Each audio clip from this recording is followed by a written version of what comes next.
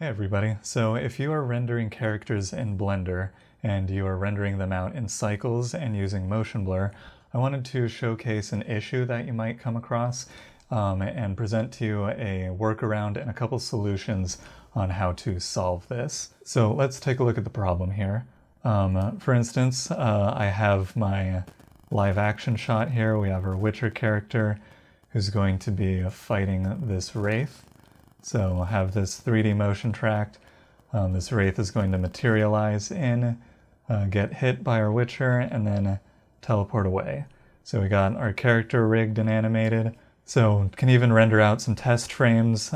We have some motion blur here, and everything's looking good. So you might not think that anything would go wrong.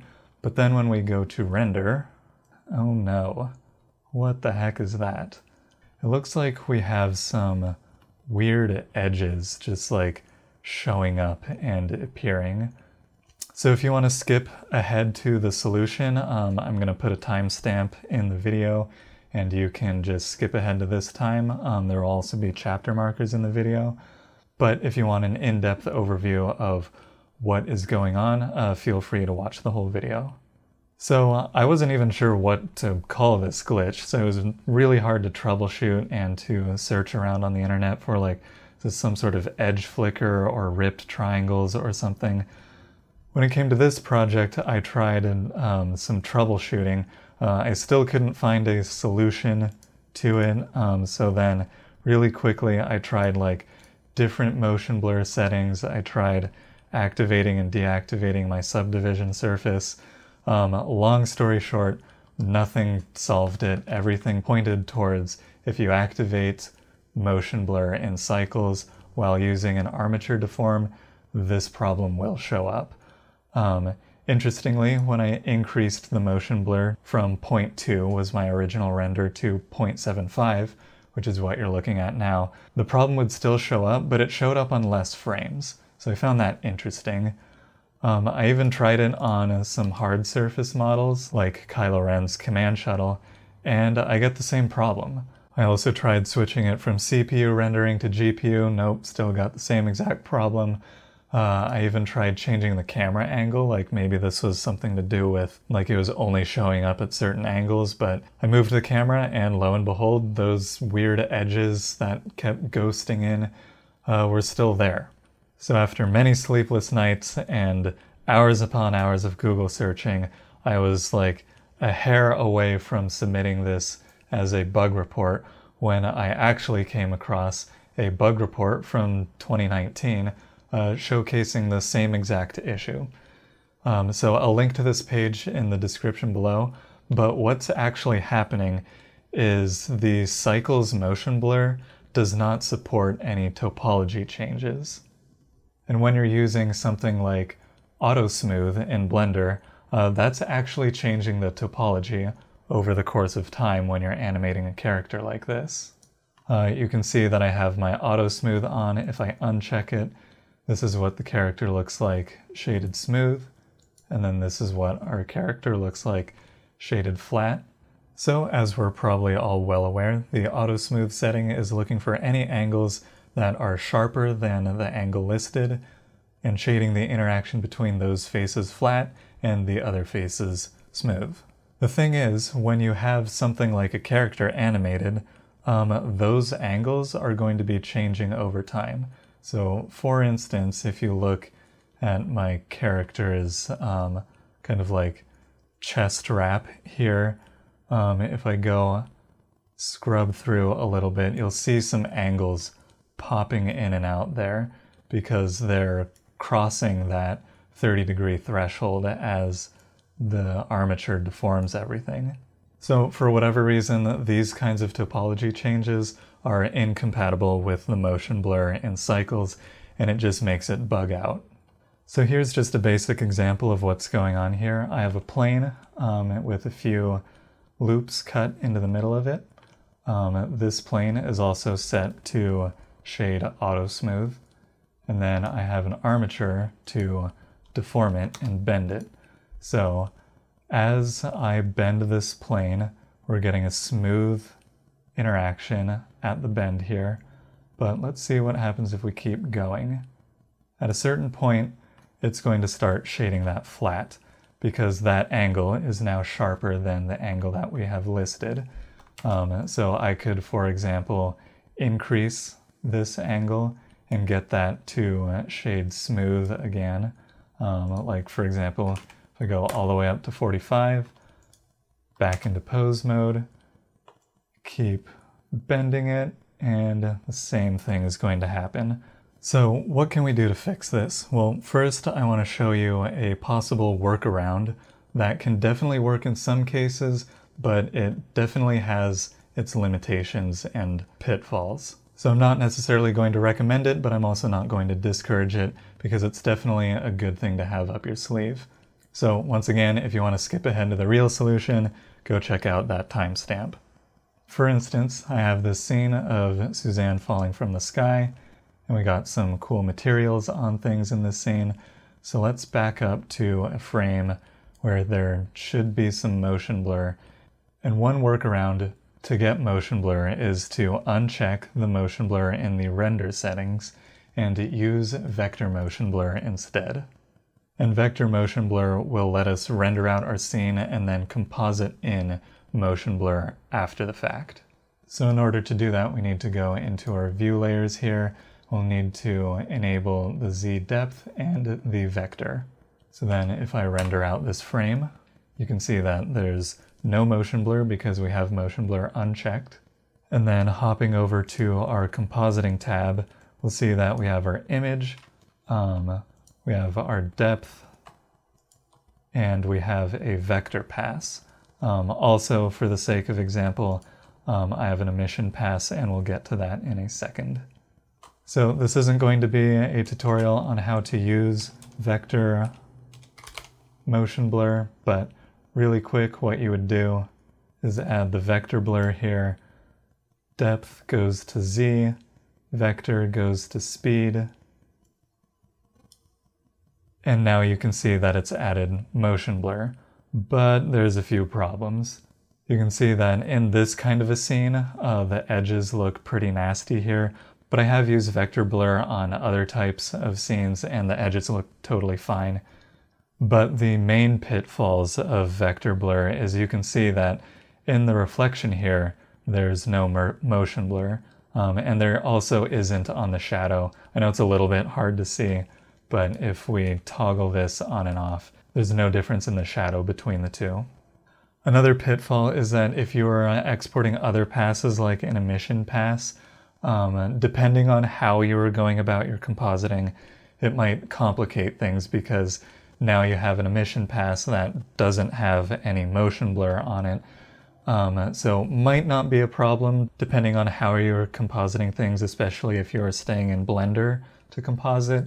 But if you're bringing things over into something like After Effects, this could be a little bit annoying because you might need to do something like duplicate the vector blur, make sure everything's plugged in here, make sure that the settings are the same between the two, and then you have your motion blur on the emission pass as well.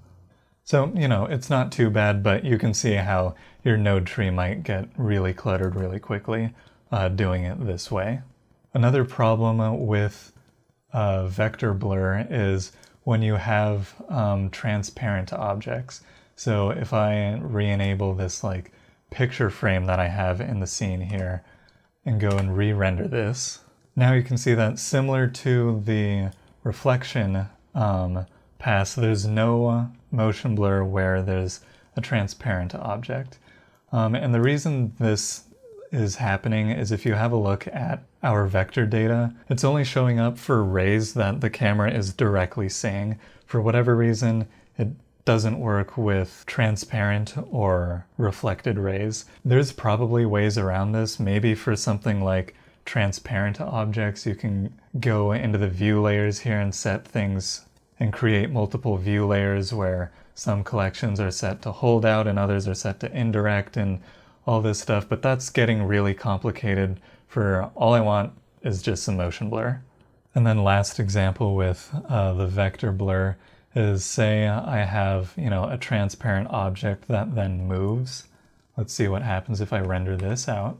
So now you can see that looking at our vector paths, our picture frame is pink here because it's moving to the side, but the entire thing is pink, so it's going to blur whatever is seen through it to that vector as well. You know, this Tron cube thing shouldn't be blurred, but here we are with the blur on it because of the vector paths. So I've rendered out plenty of things with vector blur and it's been fine. For example, these Star Wars shots were all using vector blur. So it's a good tool to have up your sleeve, but maybe not the solution that we're looking for here.